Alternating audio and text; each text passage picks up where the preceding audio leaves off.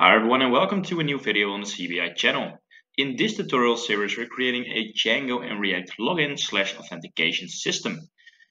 This is not the first video in the series. In fact, we've already done 14 before, in which we've covered all topics from sign up to login to password resets.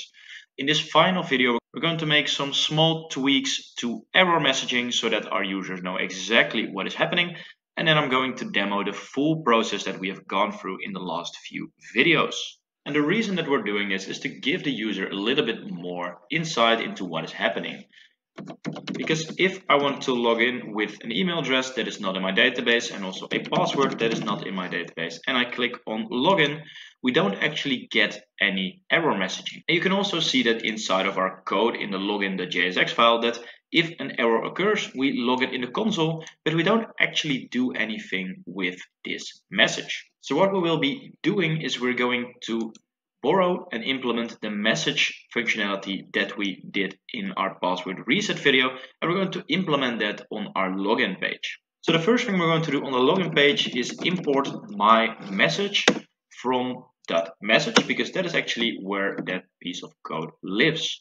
Now we need to do a few things, and we can go to the password reset page to see how it exactly works. What we need to do is we need to first off have a constant which tells our application whether it needs to show the message or it does not need to show the message.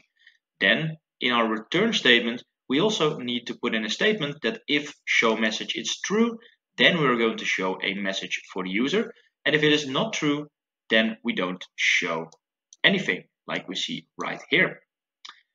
Next, we also need in our submission statement to actually put in the logic where we change the show message to true, which will make sure that it becomes temporarily visible for the user. So let's now do that inside of our login.jsx file by starting off with copying over this constant for show message and set show message. And we're going to bring that into our login.jsx file. And we're going to put that right here on the top. Now the next thing that we need to customize is our return statement, because in here we evaluate whether show message is actually true, and based on that we're going to be showing the message. So I'm going to copy over this statement right here, and we're going to bring that into our login page as well. And we're going to put that just above the form tag, because we saw in our previous video that the form tag is going to do some funny things with the formatting. Now we are currently on our login page. So if an error occurs right here, we can state something like login has failed. Please try again or reset your password. Okay, and with that component now being present, the only thing that we need to do when we actually catch the error is we need to set this show message equal to true. So we can copy over the set show message, and if we encounter an error, we're going to set show message to true, like this. And that should make sure that this message becomes visible once we log in with a combination of email and password that does not exist. So let's see what happens. And we actually encounter an error right here. So let's go to inspect and see what is happening. And we have not defined use state in our login page. So we need to go back to password reset, and we're going to copy over this React use state import, because we also need that in our login.jsx page. So I'm just going to put that on the second line right there, and now we should be able to use useState like we did for password resets. And you can see right now that our login page is visible again. So if we now again try with an email address that does not exist and a password that does not exist, we should get an error message on the top right here. And we indeed saw an error message for a brief second, but then it disappeared again because we were redirected again to the login page. So let's find out why that happens and then try again. Okay, so after a little bit of troubleshooting, I found why that happens. In our Axios instance, so the thing that makes our API call, we have an interceptor right here, and that evaluates that if there is an error, it is going to remove our token, and it's then going to redirect us to the home page. However, if we log in, I don't actually want to be redirected to the homepage again, because then my message goes away. So to solve this, I am going to delete this line of code because we don't want to be redirected to the homepage.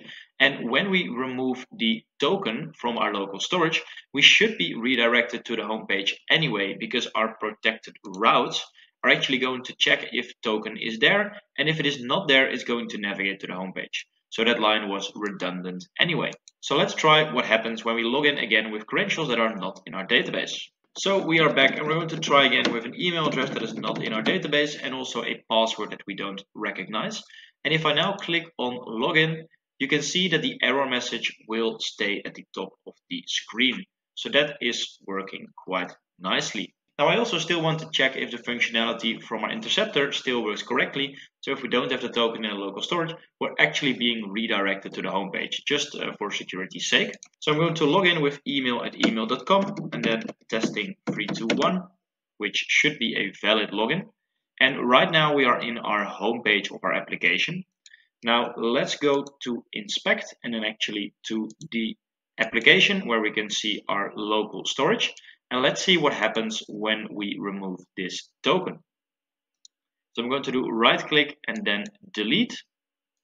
And now when I go to another page, it brings me to the login page again, because we are not authorized to do anything. So that works the way that we expect. And also our login functionality is still okay. Now, the thing that I don't like right here is that our error message is green, because green is only meant for success. And in this case, our login has actually failed. So let's make a small change to the way that our messaging works so that we can set the color based on what happens. So we're back in our code, and the logic for our message is actually located in message.jsx. And you can see that in there we have hard-coded the background color to this nice green color. And we also set the text color to white. Now we can make sure that this message is even more reusable by creating an additional parameter for the color.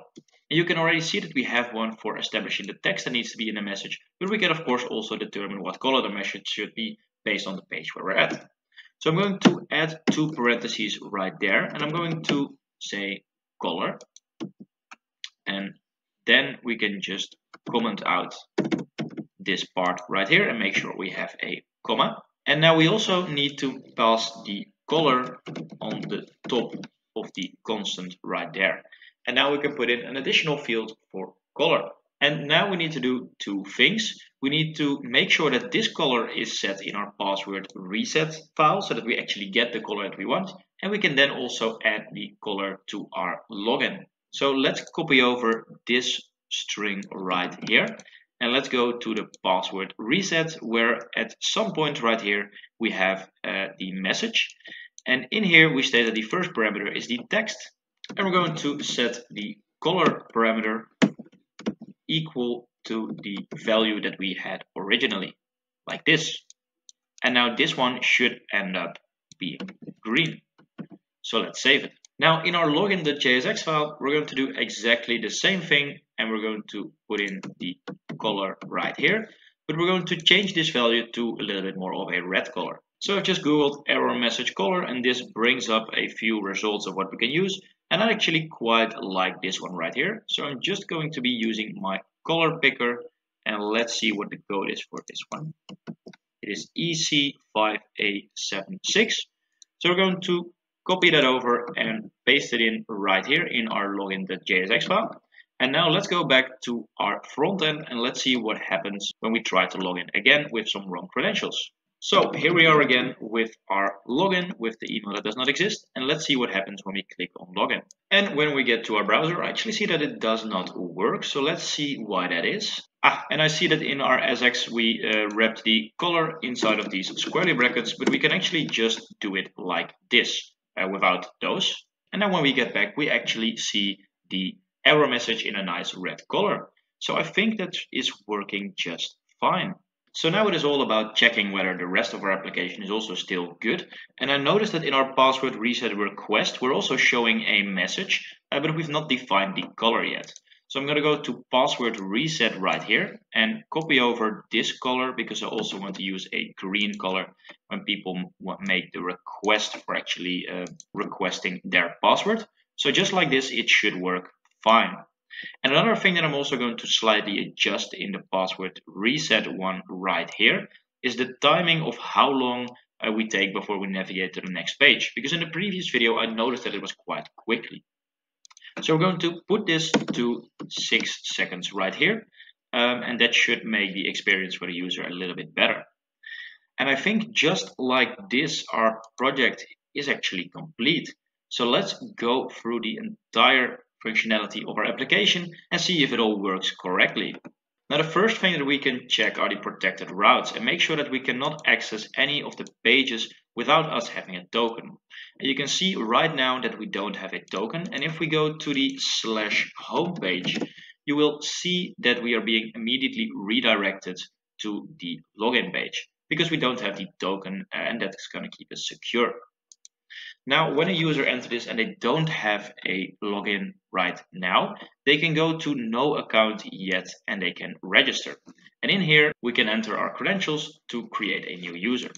So I'm just going to create one with my email address, and I'm going to also create a password of testing321 and then testing321, and we can make that visible like this.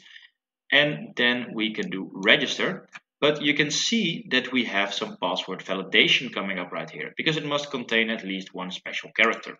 So in that case, we can add a hashtag to it right there to make sure that it's actually being accepted and that the passwords are a little bit more complex.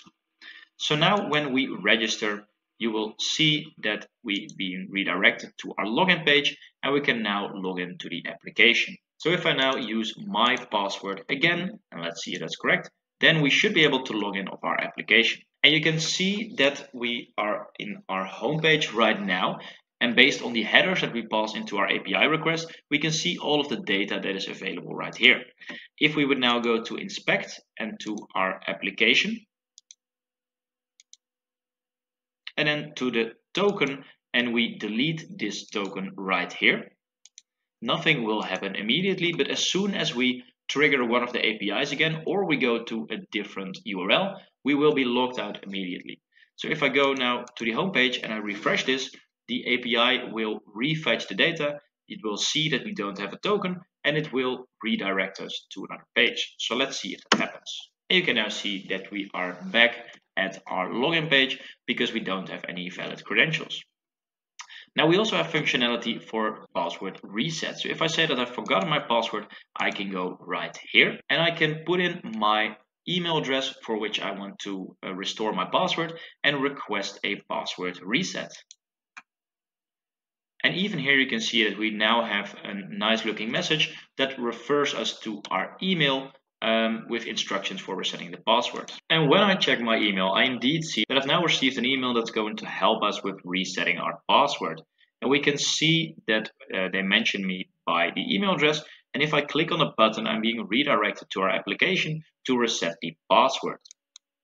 So that's exactly what we will be doing. And in here, I can set my password to testing321 hashtag again.